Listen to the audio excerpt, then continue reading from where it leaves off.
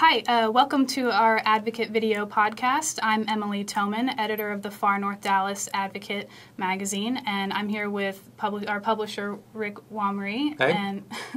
And today we're going to be talking with District 12 Councilman Ron Natinsky, who is running for mayor in this upcoming election against former Chief of Police David Kunkel and Park Board President Mike Rawlings, who we'll also be inviting to come and speak with us later on.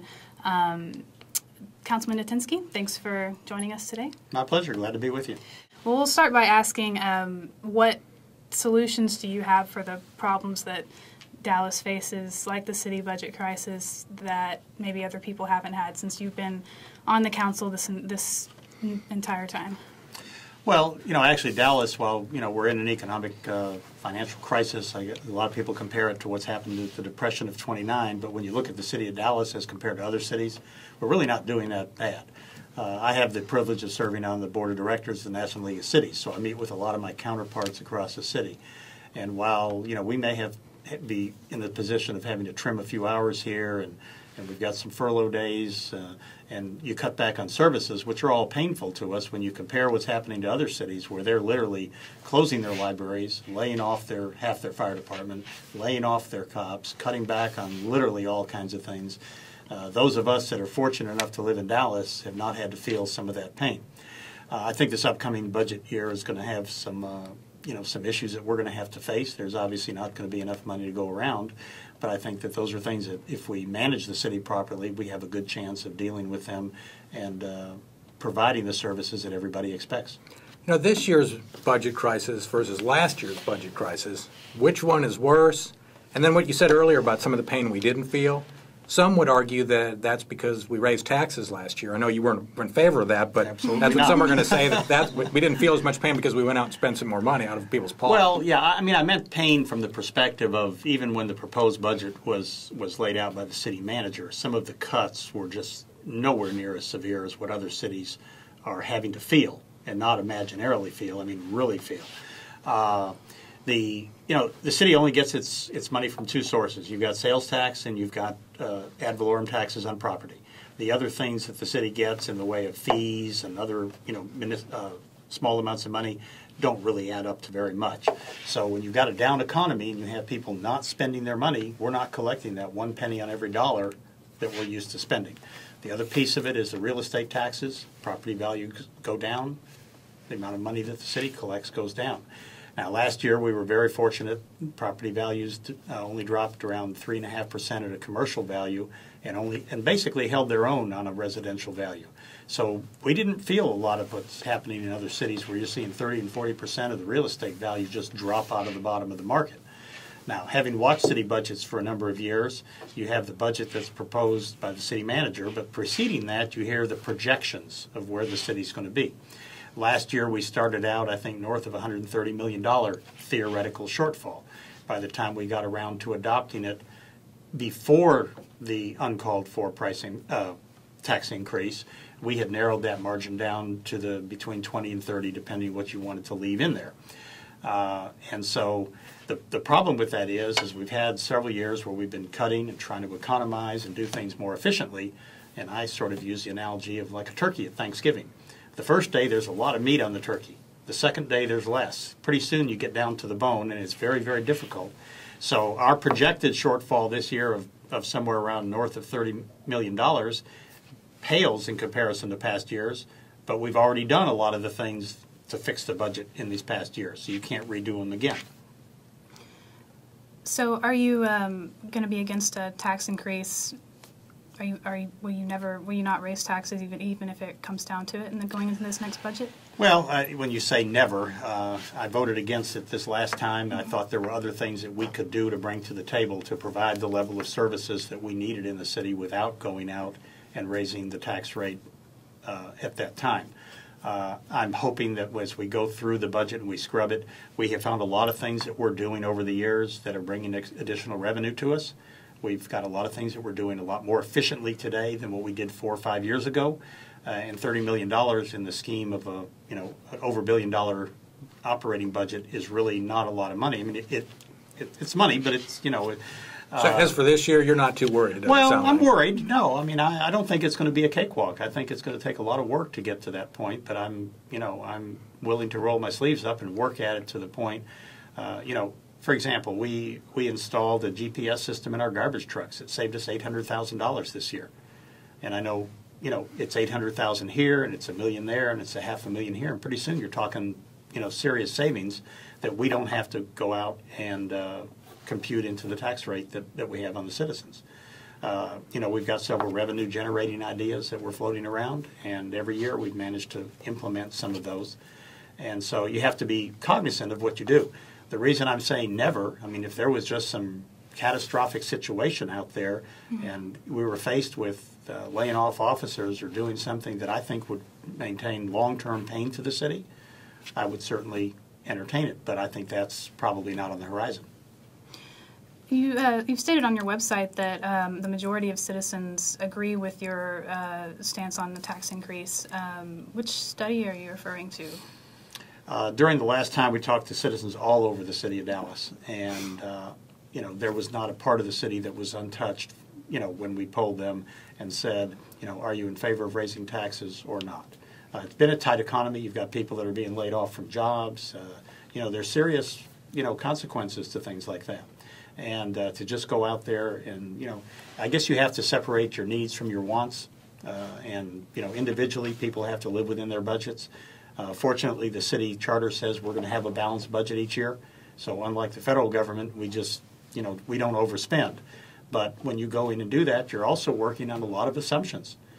You're going out and you're projecting what the sales tax is going to be cumulatively over the next 12 months. You're going out and projecting what your costs are going to be. The cost of gasoline, it's spiked in the last couple of weeks. It's gone up 75 cents a gallon.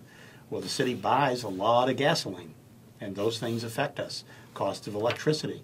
So sometimes people don't really think about all the costs of doing business, and as our cost of doing business as a city goes up, those are expenses that we have to cover.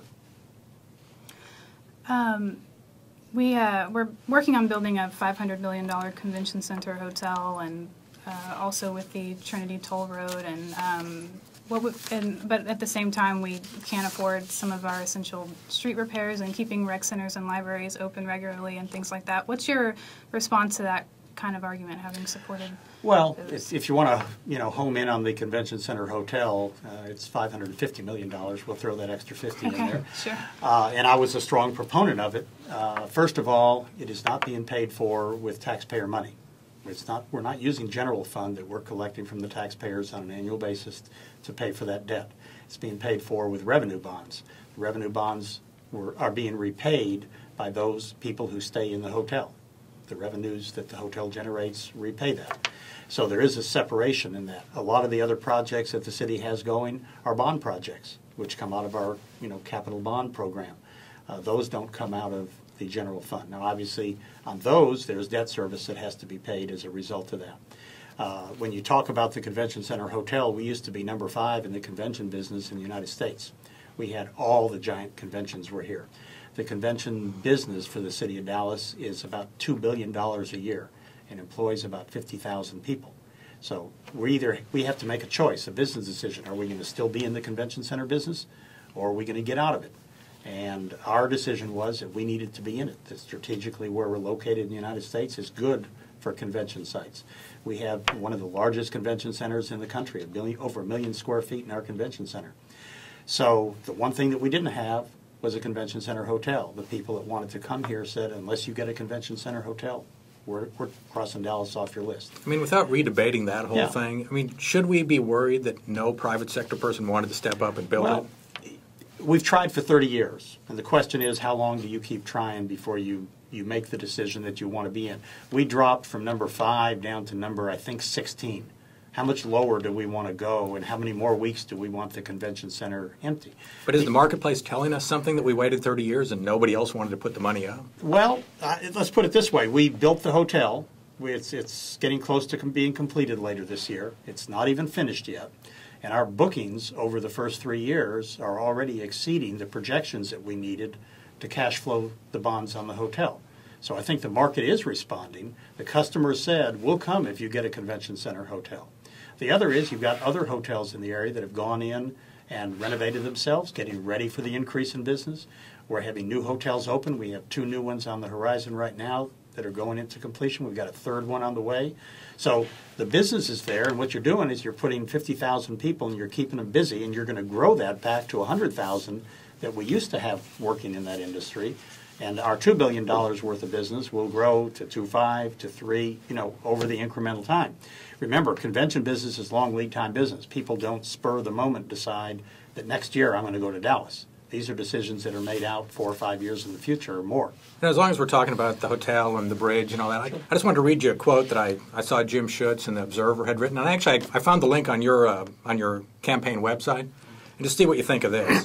This is Schutze now writing. I think the Schutze, right? I think the Caltrava signature bridge over the Trinity River and the Arts District downtown and the new deck park over the Woodall Rogers Freeway are all a bunch of useless ego trips for old, out-of-it rich people, and they will do nothing to build the future of the city. Well, as a journalist, Jim has his opportunity to have his opinion. I don't agree with that.